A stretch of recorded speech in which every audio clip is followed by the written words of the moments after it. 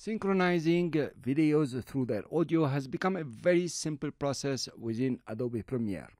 I'm going to show you how to do it in this lecture because I know very many of you would like to synchronize the wide shot with the close-up within the interview. So let's do that.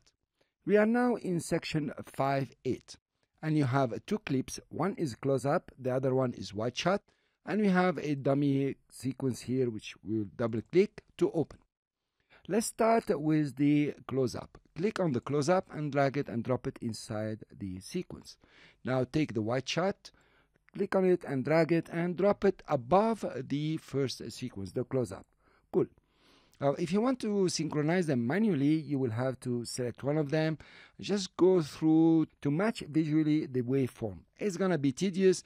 You need to zoom in and stories, and I can assure you will always be off with 1 or 2 frames and the videos will be off. Adobe Premiere can synchronize this for you in seconds. If you select the two clips, right click and go to synchronize, you have now the synchronize clips panel.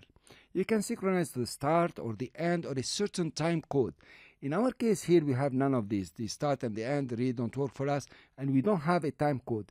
You could match a time code over here, depending of course on the timing of the clips. The best way to do it is to click on audio and say okay. Here you are. It takes only a few seconds and it's done. Now they have been synchronized at 100%. If you look at the waveforms, you will notice they are identical on both audio channels here, A1 and A2. We want to focus on close-up 2. This is the main shot, and we are going to trim the wide shot. Let's trim it to close-up 2 here on the beginning and the end. Here you are.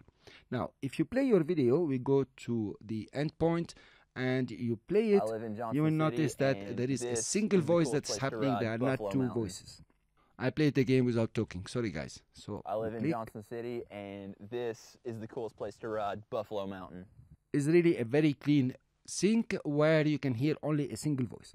Now let's make it a bit more interesting to join these two clips. First of all, really you want to trim the wide shot to start just when he's putting his hand out or when he's saying this is. I guess it's over here. Cool, that will be nice. And we use our trim tool to trim it to the playhead.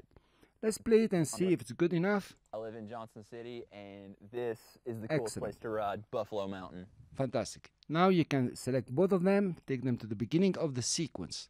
You could also now delete the audio on the track A2. This is the audio for the wide shot. To select the audio only, I'll show you this trick later on. We will really dig deeper in how to select. Just press Alt, Option on the Mac, click, and you will only select the one you clicked on, which is the audio. Press Delete and it's gone. Fine. Let's trim the video here. But if you click, it will select the video and the audio. If you want to select only the audio, same. Press Alt or Option on the Mac, click on the video, and you selected only the video. And let's trim it to this side. Here you are. Now, of course, you can take the video and drag it down and make sure it snaps.